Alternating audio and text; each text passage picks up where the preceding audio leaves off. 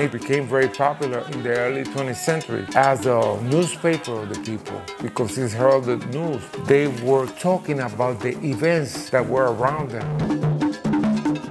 It could be like the Second World War or about love, about grief, anything. They put it together in the songs.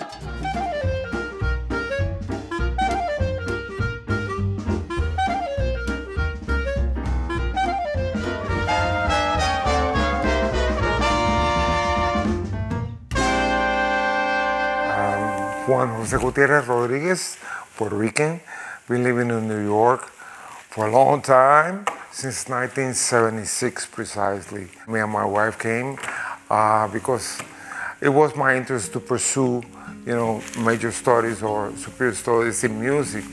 I was a student there, but I was also working professionally. New York is New York. I need to go there. But I was lucky. I was accepted at Manhattan School of Music. I studied percussion over there. And in the meantime, I had many opportunities. I'm blessed and lucky for the opportunities I have gotten. They were offered to me also.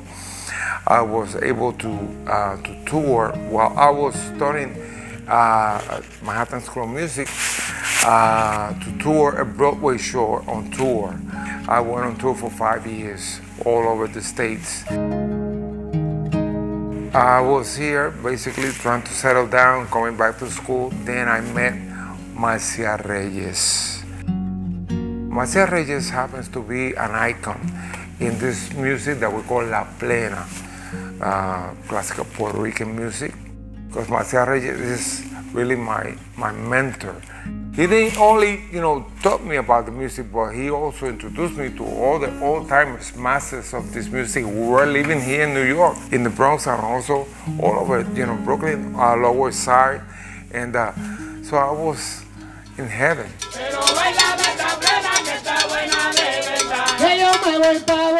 Well, basically, when we talk about Plena y Bomba, Bomba came first.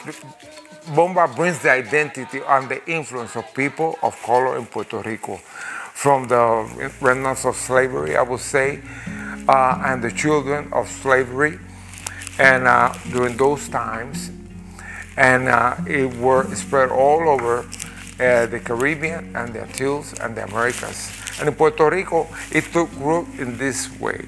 And you go to other nations, islands in the Caribbean, you will see very similar traditions, but I think what happened is it took root, and it got the influence of the environment of Puerto Rico with what was happening also at that particular time, and it evolved in what was called Bomba.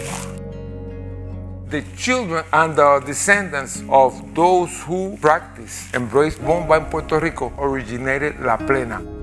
La Plena is a different child. It started developing by late 19th century, early 20th century, and it has a lot of Creole flavor, the influence of other people, but basically it came from that tradition, people of color, people of no means. For La Plena, we use the main instrument is called panderos or panderetas, the handheld drum. The rhythms that are captured in 2 or 3 drums is the rhythm. It's a component. One has a very particular role of supporting. It's like the foundation of the rhythm. It builds up with another sound or tone, another rhythm that brings together the rhythm of La Plena.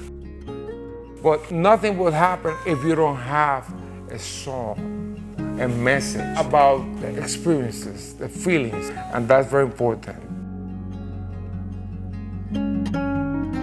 In Bomba, you see the big drums that we call barriles.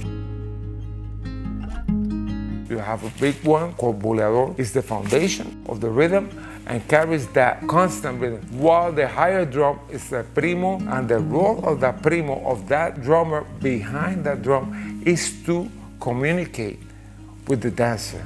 It's like a dialogue. They're having a dialogue. You say something to me, I say something to you.